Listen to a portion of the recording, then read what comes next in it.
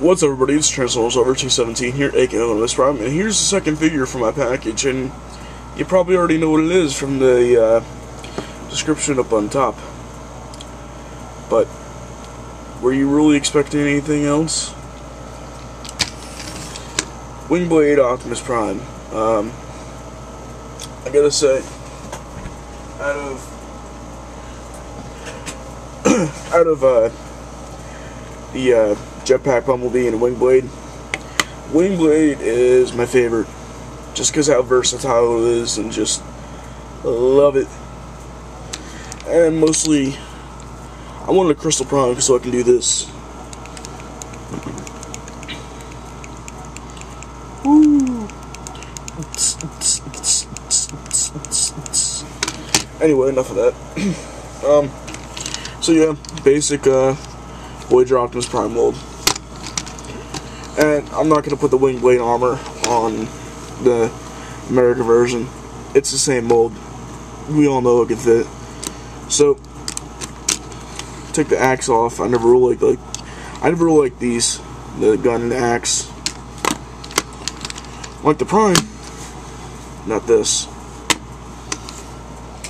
Here is what really should go there. The Wingblade pack. Now I really should have taken this part and shown you how it goes on, but basically these are the gauntlets here. Here's the Magnus hammer. Here are the blasters. That all goes together on the jetpack. Now basically what you're going to do is attach it right up in here.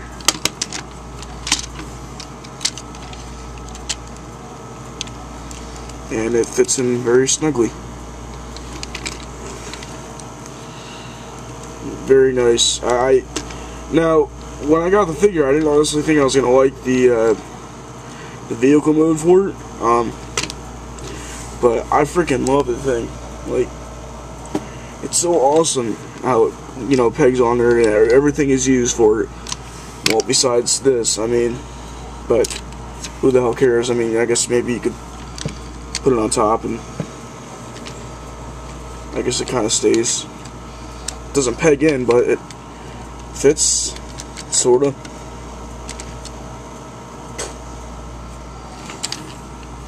Oh, and it is smoky plastic, and it's all crystal, same as this.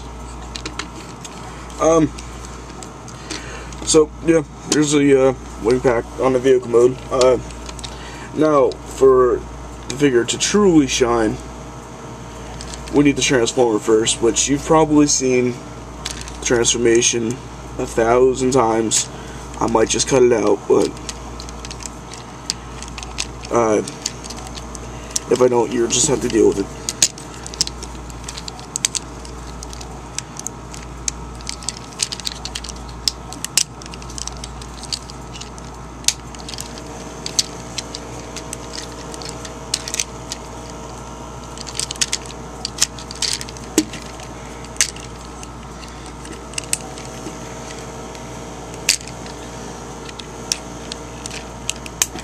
That is my air conditioner.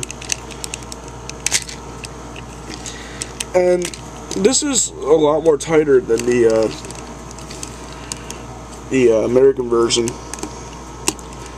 I'm not sure why, but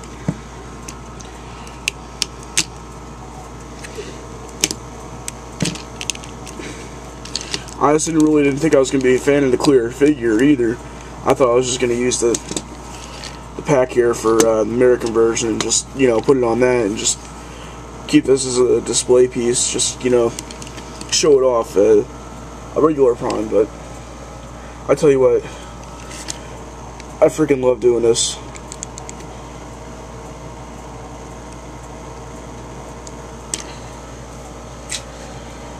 Okay, so to get it started, you take this apart. Oh, yeah, missiles fire. Woo!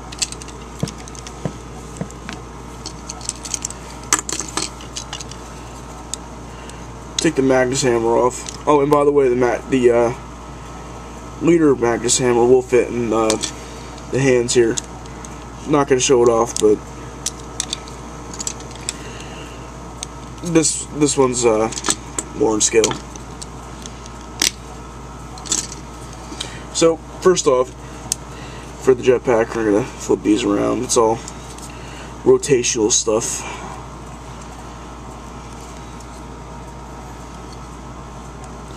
And we'll take the white bar back here, and it will fit in pretty snugly right in there. I was actually afraid when I first transformed the figure. I was breaking it because it was all clear plastic and stuff like that. I thought it was more fragile. You know, even though, like, without the other stuff on it, it looks pretty good like this. But we'll keep going. So then, take the blasters here, and they'll fit into a groove in the back there.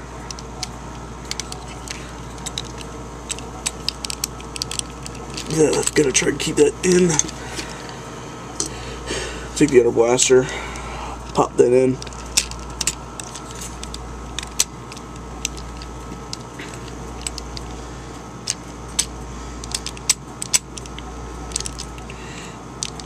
Sometimes it's hard to keep it all in symmetrical stuff with the back pegging in that part right in there. It doesn't fully go together all that well, and I wish they had figured out a way to make that work. Let me take the gauntlets, flip out the wing, kind of angle this in just a tiny bit, and kind of like twist it on. And there's one gauntlet arm. Then you take the other one, kind of leave it angled in, flip out the wing, and there's the wing blade armor on Prime. Oh yeah, hold on. There you go. Now see, my problem is that it'll keep falling back like that, and it annoys me. See, this is supposed to peg in to the back of the neck, and it won't do that securely. I mean, it'll stay in, but then, you know, this is on luck right now for keeping in. Let me take the Magnus hammer. I've heard people complain about their fingers not being springy enough. You know, not pulling back and just being really loose. Mine are actually very tight. Tightly spun. And I like it a lot. Then we'll just plop it in here in a little groove in there.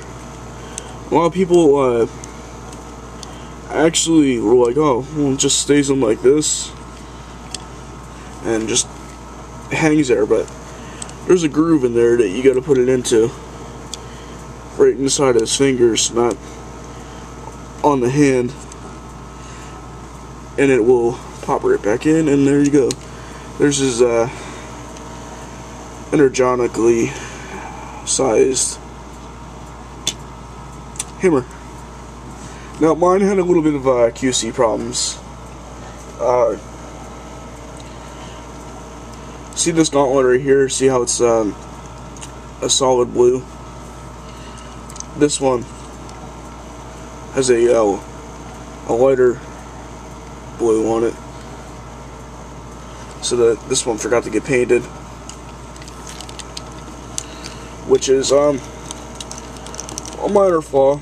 Not knocking against the figure. It was the car's fault, you know, not getting that one painted. I'm not gonna go ahead and send it back to Big Bad Toy Store and be like, oh, this didn't turn out right, you know. So yeah, I really love this figure. It's been really cool. I even found like what seems like a correct way to put it on the deluxe version. And I might go ahead and do that, I'm not sure. But, you know, if I do, I'll get it on video or something. Here's the American version.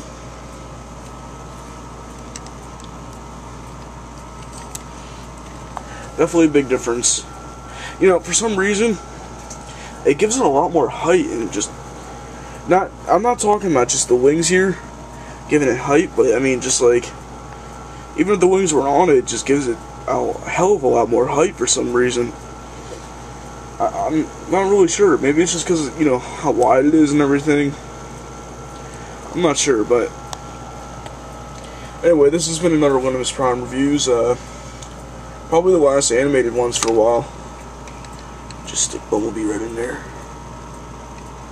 So, if you like more videos like this, animated, you know, they're on my channel. Not many, but there are some. There are some. So check out my channel, subscribe if you want, you know. Hey, maybe I'll be pretty famous on YouTube about these reviews, like PR, Long, and everybody. Maybe one day. That's if I get more subscribers. Thank you very much. Go ahead and subscribe. Oh yeah, did I mention subscribe?